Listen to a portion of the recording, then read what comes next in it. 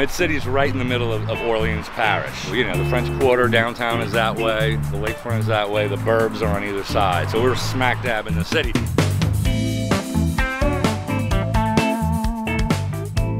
This neighborhood was built like right at the turn of the century, right around 1900.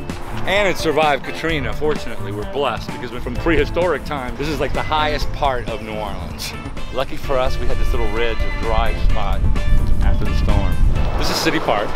Yeah, it's just a great place to come on weekends, have a picnic, take your kids. Beautiful stuff in here.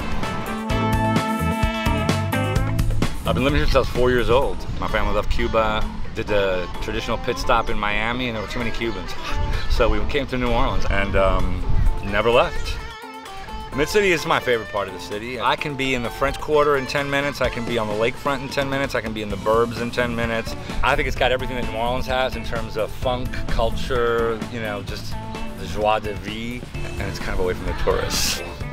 But now, post-Katrina, this neighborhood has boomed as the city has boomed. Katrina was 10 years ago, and you know, and being in Florida, where I was as a refugee once again, and wondering if we were gonna have a home to come back to. And my dad said, you know, we left our home once, we ain't leaving our home twice. We're going back to New Orleans. So we marched back, we rebuilt. You know, we're back to like 85% of the population, plus tens of thousands of new folk, mostly millennials and stuff, and it's just because they come here and they're like, where the hell have I been, you know? Honestly, I couldn't live anywhere else in the United States.